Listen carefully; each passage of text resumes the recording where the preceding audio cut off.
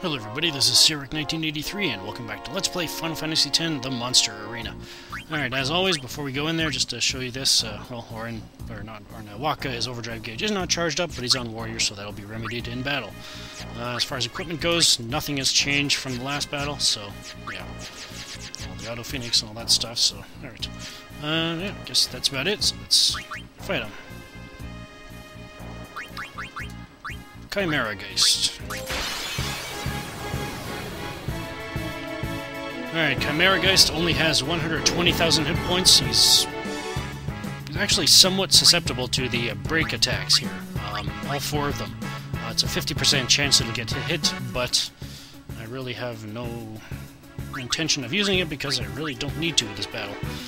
It is a very high probability that we'll kill him before he even gets his first turn, so let's cast Haste here. So we could defend, I guess. Lulu. Yuna.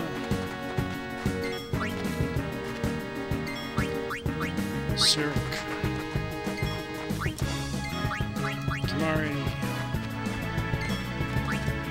And Waka. Let's see if he's got it. Can he do it? Alright. Should only take 3 hits. 1 hit. And there we go. 2 hits. And 3 hits, he's dead. Now, as far as attacks that thing has, it's got Megiddo Flame. It basically can use all 4 elements, which are fairly strong magical attacks, so it might be worth it to use Magic Break on him, because I think Blizzara and Thundara are, well, the ones I can, that are really affected by it, I guess, or even just equip some equipment that has, elemental resistance, or not really resistance, but fireproof, waterproof, and all that kind of stuff. All 4 of them on it, and you should be fine there. So, yeah. Pretty straightforward battle. Alright,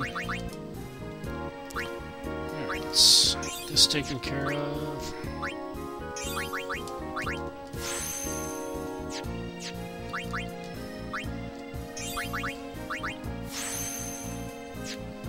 Yeah, is that it? I guess so. Alright, so that was Chimerageist. I didn't take a single hit.